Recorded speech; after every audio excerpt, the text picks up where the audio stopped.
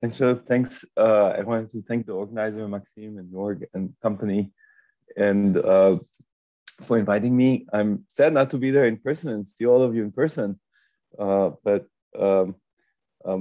hopefully that will happen before too long.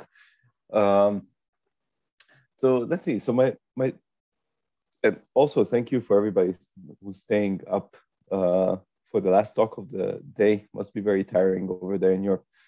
All right, so my talk today is about topological frequency pumping in Weyl semimetals, quite different than the last two talks.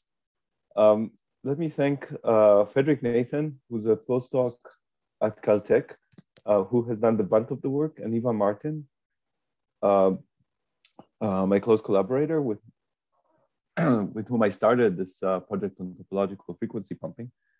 Now, as I'm getting used to the Zoom platform, I just wanted to add, please ask me questions during the talk if you wish. Just stop me, unmute yourselves, yell something into the ether, and I'll answer. I'll keep an eye on whoever has their cameras on in my other screen. Yeah, that works. All right, so let's start.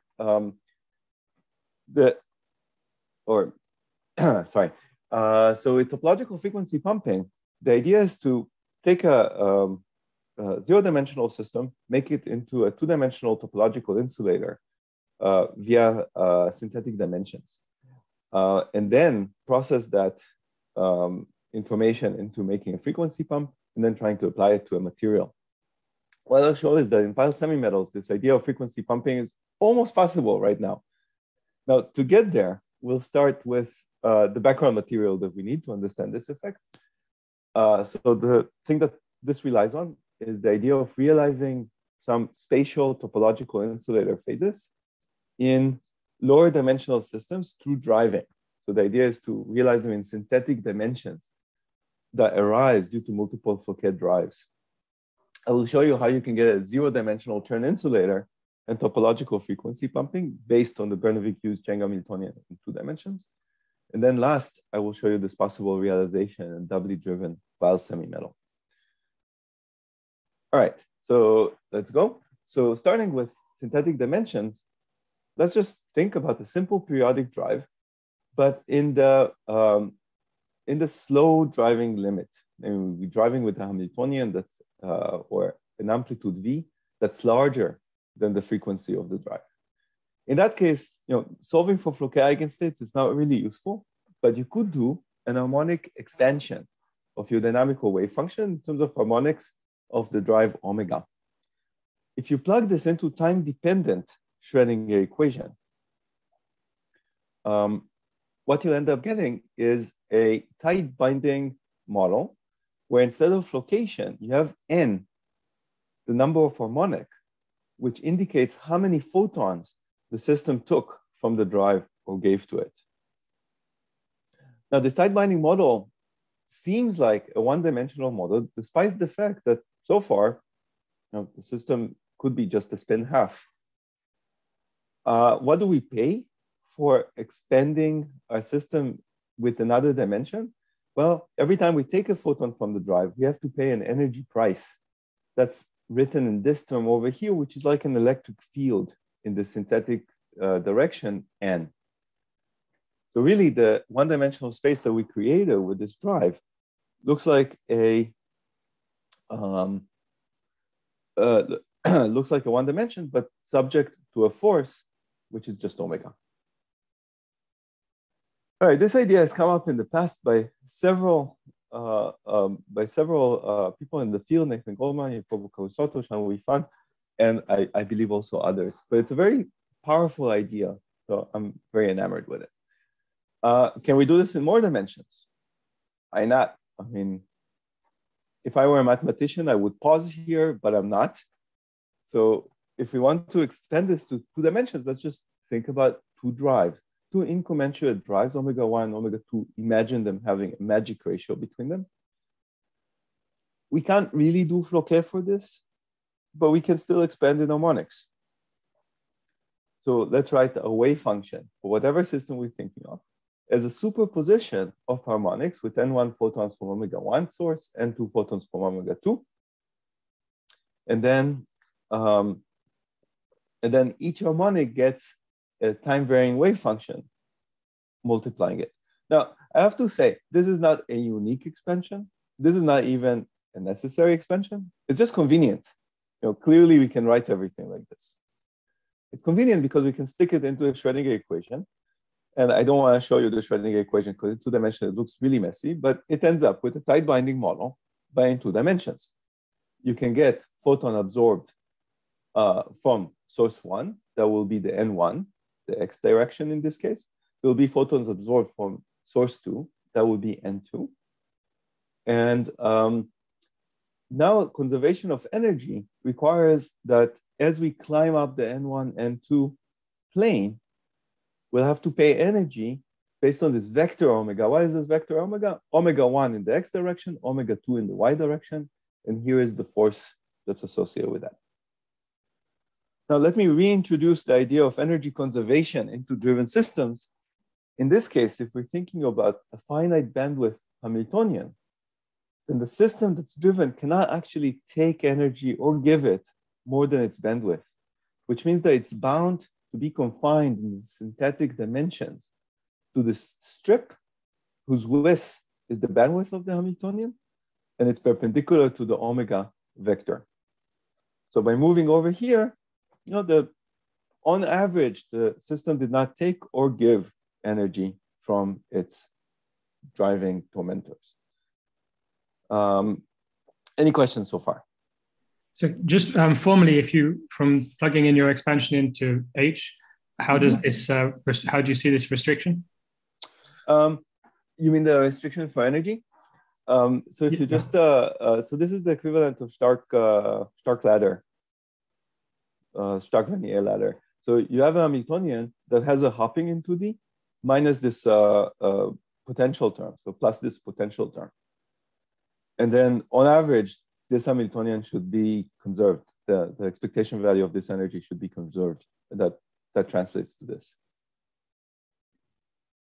Okay. Does that make sense? Thanks, yeah. But you will have hopping elements in this H hopping, which connect the red region to the outside of the red region? Oh, of course. So the H hopping is just, it's this, but now with N1 and N2 both. It's just a mess. It's just a monster to write down. It's a bear to write down. Is that okay? Yeah, thanks. Awesome. Yeah, it's very important. We don't often think about energy conservation in driven systems, but it's useful if you take into account the drives as well. And it's essential for what I'm going to discuss. I'm going to discuss energy pumping between the two drives. Other questions?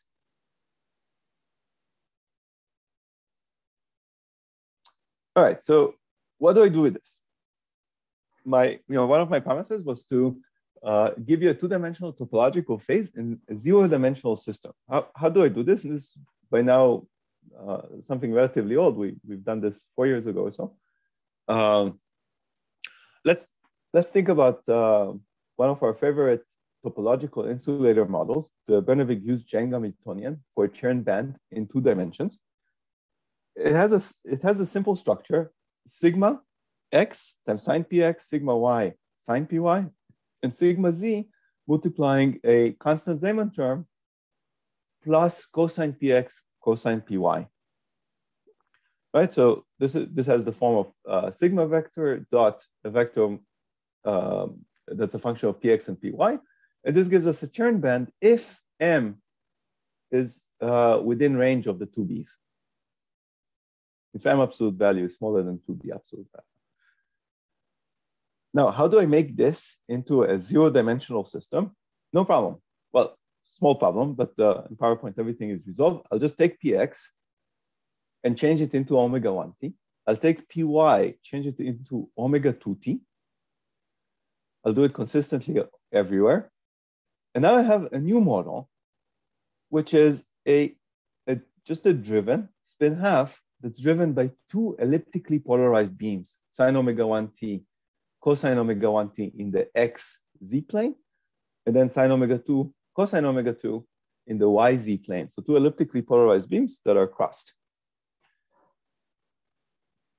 In synthetic dimensions, this will be a Bernoulli-Hughes-Zhang Hamiltonian. What would be the benefit? So BHZ Hamiltonian has a Chern number in its topological phase. It gives you a quantized sigma xy. In synthetic dimensions, I'll show you that it translates into this spin, converting energy from one of the beams, in this case, the red beam, into the green beam. So the red beam comes out depleted, and the green beam comes out strengthened. Let's go and see how it works. Okay, so first, let's remind ourselves anomalous velocity law. We all know what happens when particles move in a B field, in a magnetic field. We have a force that's proportional to B cross the velocity, or velocity cross B, depending on how you want to take the charge of the electron. Now, if you extend it to Berry curvature, then you get the dual of this. You get the RDT, the velocity, has a group velocity component, but also an anomalous velocity component that's the Berry curvature cross the force. In this case, Berry curvature in the Z direction, cross the force on the particle. And the Berry curvature is the curl of the Berry connection, which is like the momentum space vector potential. And here it's its definition, just the connection of our Bloch momentum states. I did a some time ago, I made this small PowerPoint simulation of this. I guess PowerPoint animation is more accurate. We're not simulating anything, we're just illustrating. So here's a map of the curvature of Berry curvature of a typical BHZ band with parameters chosen such that the band has a Chern number 1.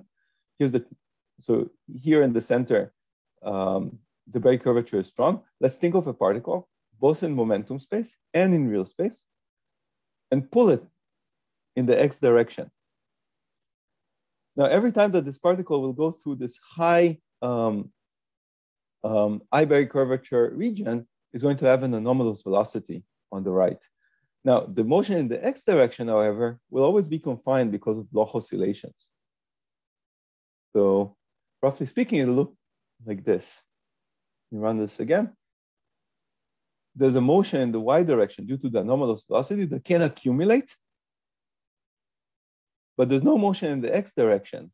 We call it Bloch oscillation, but that's, again, a manifestation of conservation of energy. If the particle is staying in a confined band, a force cannot do more work on it than the kinetic energy that you can absorb, the bandwidth, and that confines it to stay in a small region over here. So that's anomalous velocity. I believe that's reminding you of anomalous velocity rather than teaching you it. How does it apply to our system? So we have a spin half driven by two beams, but the synthetic dimension mapping makes it look like an electron that sits in the valence band of a two-dimensional Chern band.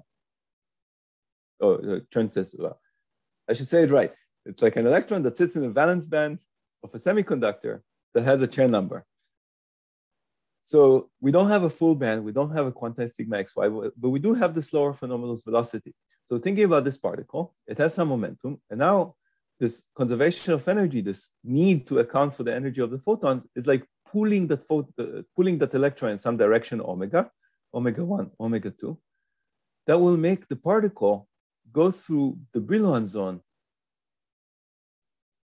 in some random fashion, some quasi-periodic fashion. Every time that it goes through a high Berry curvature, it's going to move in a particular direction on this energy conserving strip.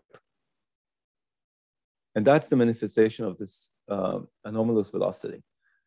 Again, in parallel to omega, we're going to be confined by Bloch oscillations, by energy conservation, but motion perpendicular to omega could be directional because of the topological content of the underlying model. On average, we're going to have a Berry curvature that's the Chern number over 2 pi. And if the two frequencies are incommensurate, our particle will average over the curvature of the entire Brillouin zone. Now, what is this motion up the red strip? It's like giving up N1 photons, but absorbing N2 photons. So giving up omega-1 photons, but at the same time taking in omega-2 photons at the same, not at the same rate of photons, but at the same rate of energy. The power done by drive 1 is the same as the power done by drive 2, but with opposite sign. Questions on this? I'm very proud of this animation. I keep showing it. Is this a useful device and can be applied, in some optics lab? The question is a little, the answer is a little complicated. The reason why we're doing this is because we think it could be a really useful device to amplify and manipulate, say, terahertz beams. And that was the drive of this research in the last 2 years. Could we make a patent and be rich on this? I'll show you that the way is still, there's still a road ahead for that. But that's the point of the talk. That it could be an interesting device that, ideally would compete with optical parametric amplifiers, but it's not as easy. But the idea is to bring it as much as possible towards an amplifier. So yeah. Great talk so far. Quick question. You say the particle is moving in the upper left direction. That's because, of course, it's given by the direction of the vector omega. Mm-hmm. But who says that omega must be pointing in this direction? Why is it not pointing in the exactly opposite direction? Oh, that's a gauge choice, right? I chose my frequencies positive. Yeah, but if you say it's a gauge choice, but it has this physical consequence. Oh, sorry, it's not a gauge choice. It's the orientation. It's the orientation of the circularly polarized beam.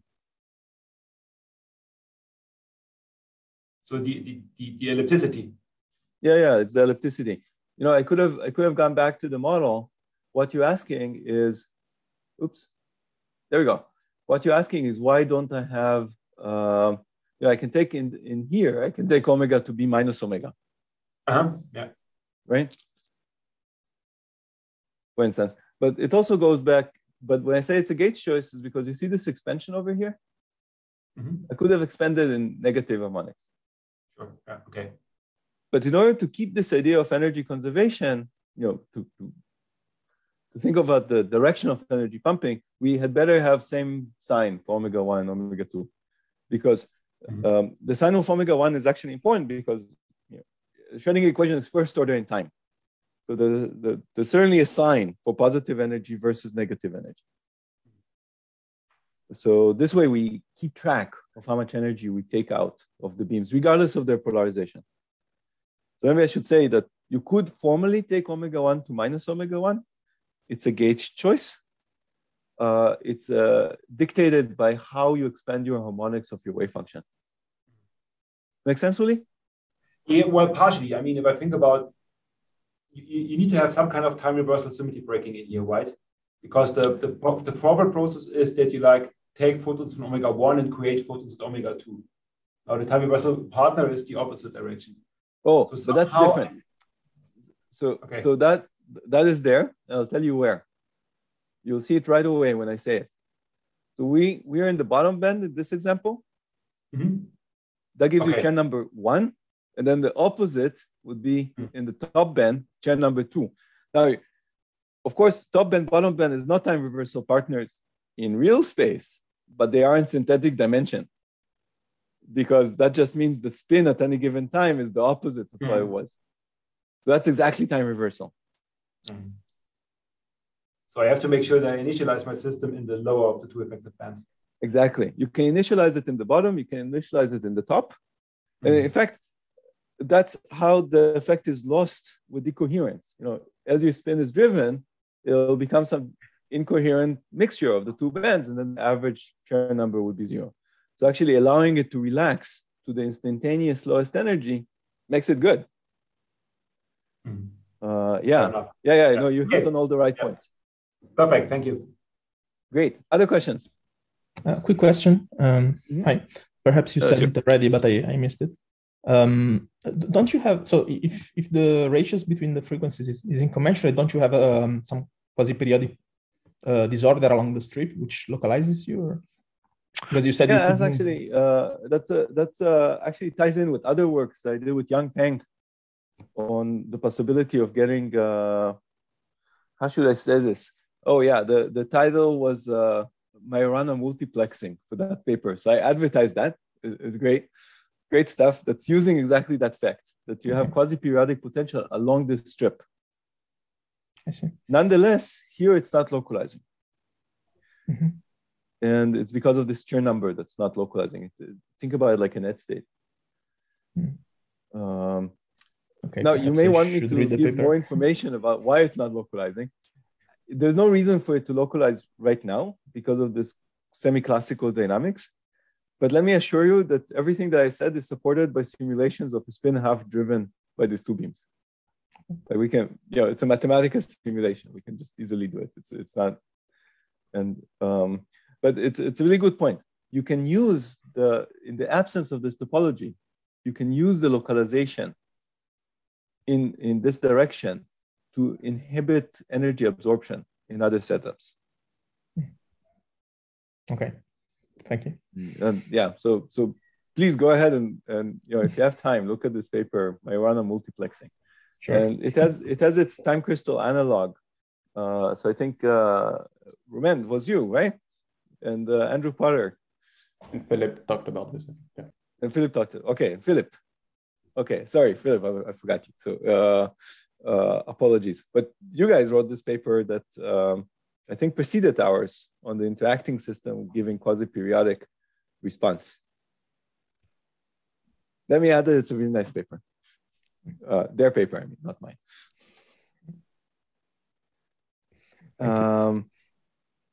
Alessi, okay? Yeah. Thank you very much. Other questions?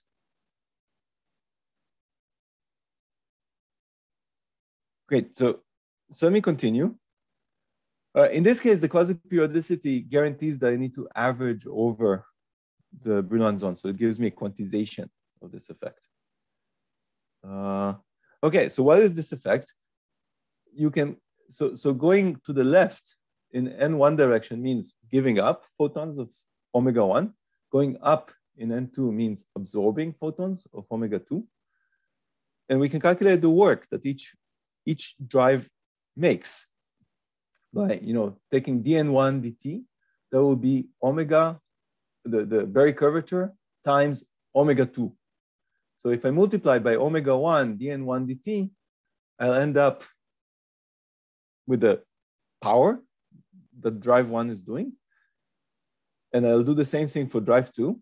And you can easily see that both of them are equal and opposite. They're just omega 1, omega 2 times the Chern number. So that's the topological frequency conversion. And it's quantized. The topology quantizes the rate of energy conversion. And don't be fooled by the talk about photons. It's not one photon of omega 1 becomes one photon of omega 2. It's in the strong drive limit. So photons are not quantized. In this case, it's energy that's being conserved. So it's a classical effect, actually. Okay, so that's the basic effect. So questions on this effect?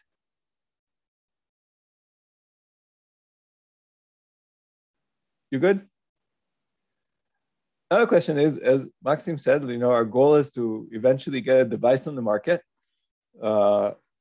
So the question is, what material can help us do this? And then looking at the Hamiltonian of a double-driven spin made me think about a Weyl semimetal. Because a Weyl semimetal has a Hamiltonian, just sigma dot something. And that something is actually the vector potential of whatever electric field the Weyl material sees. And actually, there's something that I learned early on playing with Fouquet systems. When you have something that's multiplying the vector potential, that means that you have an amplification of the speed of light in your effects. Because usually we think about driving spins, we think about magnetic fields. Those are weak in light. However, the electric field is strong, and the vector potential, its time dependence, that gives you the electric field. That already gives us a leg up. So now the Weyl semimetal has sigma dot A, basically, sigma dot the vector potential, for each electron, for each state, for each momentum state in it. So the momentum P is like an offset for the external drive, for the external electric field that's going to move the electrons around the Brillouin zone. Now I wrote a Weyl semimetal with sigma dot momentum plus an anisotropy of the velocity that has no spin structure. So if this anisotropy is very strong, then we'll get a type 2 Weyl semimetal. We need to be strong, but not type 2 strong. And that's just an anisotropy in some direction in the Brillouin zone. All right, so this is new work now. New work requires new graphics. So, I peeled my sleeve up and went to Blender and tried to draw something nicer. It took me a while to figure out how to do this like, curly arrows, but it was worth it. All right, so let's do work. Driven Weyl model. So instead of the double driven spin, we have this double driven Weyl system with two vector potential, A1 and A2. Now, a highly anisotropic Weyl semimetal, projected onto 2 dimensions of momentum Py and Px, would have a Weyl node that looks kind of like this, with a Fermi surface that looks kind of like this. Just rotate it around to give you the 3-dimensional shape of the Fermi surface, kind of like an ellipsoid. But it's easy to imagine it in 2 dimensions for now. So here's a Fermi surface. We think of all the states below full, all the states above empty. Now our drive is really taking each momentum state into a trip, into a tour of the Brillouin zone. And this A1 and A2, they're really, they're just guiding the electrons to the Brillouin zone. And you can see that the recipe that I gave based on BHZ will give you a torus in 3-dimensional momentum space. Not a regular torus, it's kind of like a cross between a bagel and a Klein bottle. It's a torus that closes on itself and then reopens the other way. And the hint is that the topology of this model will be given by whether the Weyl node is inside or outside of the torus. So let's see how that works. So single electron semi-classical motion. The momentum is shifted by the integrated electric field, by the vector potential. Everywhere in the Brillouin zone, there's an anomalous velocity for the electrons because the Weyl node is like a monopole of Berry curvature. That's hinted at here, Berry curvature cross dp/dt, but this is now a 3-dimensional vector. So the motion in the Brillouin zone, in momentum space, is going to have to be considered relative to the Weyl node, which is the origin, which is the monopole of Berry curvature. Now we want to understand what the work done by each electric field is. So here's the work by electric field 1, by beam 1. We just dot it with the velocity of the electron. That's work, right? Force times velocity. Now, E1 dot, the component over here that comes from E1 will vanish. However, there will be work that's done by E2. So there's an R dot component coming from E2, from A2, that will combine with E1 to give work that moves from source 1 to source 2. So if you plug in the part of R dot that's omega cross E2 and move things around in a triple product as we're used to, we end up with a power that's the average of the Berry curvature in 3D dotted into the electric field of source 1 crossed with electric field in source 2. But what is this A1? A1 is just the momentum. It's just the shift in momentum due to beam 1. This is the shift in momentum due to beam 2. This is just the surface area of this torus in an oriented fashion relative to this origin of the Berry curvature. So again, I can take away time, put in parametric phase for drive 1, drive 2. I pay by multiplying by omega 1, omega 2. And what I end up with is the Chern number of this envelope relative to this origin of the Bloch sphere. It's oriented, and I'll talk about it in a second. If the Weyl node is over here, we'll get a plus Chern. if it's over here, we get minus chain because it's a bagel that closes on itself and opens up the other way up here. So Gil, because there are so many questions, I would combine talk with question times, and there's about 6 and a bit total minutes left. Okay, thank you very much. So let's see, so the expected scale of the power based on this is basically the volume of this, E cubed over omega. It could be huge. It could be 10 to the 9 volts per centimeter cubed. That's a megawatt per millimeter cubed, thinking about frequency around terahertz in a field like a megavolt. It's generous, but not too generous. So the effect could be huge. But electrons act like ants relative to each other. They each want to push in a different direction. So depending on where the momentum state that we're looking at is relative to this envelope, we'll get different pumping. If the momentum state is such that the Weyl node is in the middle of this bagel, we get no pumping for electrons in this state. If we're looking at momentum states a little bit below the Weyl node, they go in a trip which lands the Weyl node in the top part of the torus. That gives chair number 1.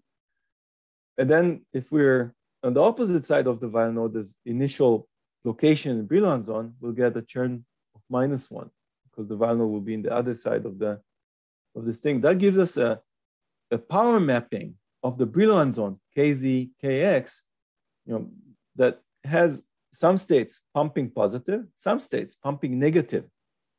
And we need to make sure that we have more electrons in this region of the Weyl node than in that region. Furthermore, there's this envelope around the red and blue regions. And check it out. This is when the electron momentum sits on the envelope of this torus. It means that it's going to go smack through the Weyl node and heat up. Those are like ring of fire heating issues that are going to take away energy from our pump and destroy our effect. So that's the risk.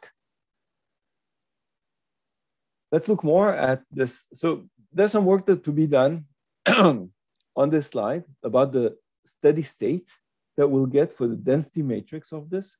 Frederick bravely did all this work. It will be described in the forthcoming paper.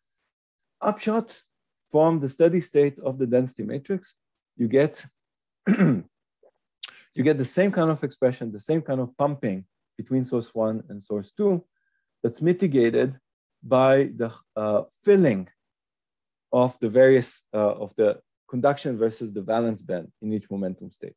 Let's keep those details because of lack of time and just go back to a qualitative discussion of what we get from from numerics of Boltzmann equation simulation for the system. We assume a relaxation due to Boltzmann. We assume a relaxation packed into Boltzmann equation and putting everything together into a Weyl semi-metal, which is close to B type 2, Fermi surface over here, full states, empty states. We see a strong conversion region there where we expect it. We see some excited states giving us opposite pumping, too bad. We see this ring of fire of non-equilibrium states that are taking away power. And there's also going to be momentum relaxation along the Fermi surface that takes away power. So here are the indications. And again, this ring of fire is due to an overlap of the electron with the size. So give me 2 more minutes and I'll be done. Conversion versus heating, I was saying optimally, we can get huge amount of power, but this recombination is going to take exactly the same amount of power times the proportion of particles that are relaxed after the transition. Trust me, this is what Frederick says it should be. It makes sense. So if you have a lot of relaxed electrons, they can get excited again every time they go to the Weyl node and take away heat. That's not good. So we want the time of repetition relative to the time of relaxation to be large. We want the electron to go to the Weyl mode. Sorry, one electron to go to the Weyl mode, maybe get excited, but then stay excited. So we want that time to be actually short relative to a relaxation time, tau r, in order to get an effect without this non-adiabatic absorption. Now, we calculated what would be the effect as a function of relaxation time for terahertz. And we get that in order to get positive pumping, we need relaxation time in excess of nanosecond. That's not good. Relaxation time of excess of nanosecond is not good, no matter how you look at it. Went back to the drawing board and said, well, I mean, the thing that we want to avoid is this non-adiabatic heating by going to the Weyl node and then going away and relaxing somewhere else. We can actually avoid that by limiting our situation to two frequencies that are rational to each other.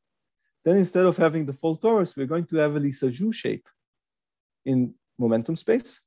And the very fast, so for every electron that goes through a Weyl node, a very fast repeat. So electrons that go through the Weyl node stay excited and don't absorb it. No ring of fire. If we do that, we get a suppression of the heating by 1 over omega tau r, which could be 1% even. We call that the Lissajous regime. And if we put that back in to the numerics, we see this really large enhancement.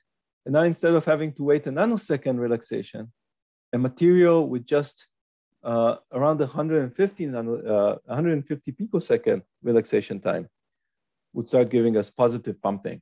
And that positive pumping, once it kicks in, it's really big, kilowatts per millimeter cubed. So the Lissajous case, much better. And maybe I'll conclude. Broader questions, material candidates, discussions with pre-Narang raised this cobalt, tin, sulfur. We need near type 2, we need no time reversal, and no inversion helps, but it's not necessary. Now, this should be thought of as fitting in with a set of nice works on driving Weyl semimetals and non-linear optical effects in Weyl semimetals. And with that, I'll conclude and beg for another minute of option for people to ask questions. Philip, up to you though.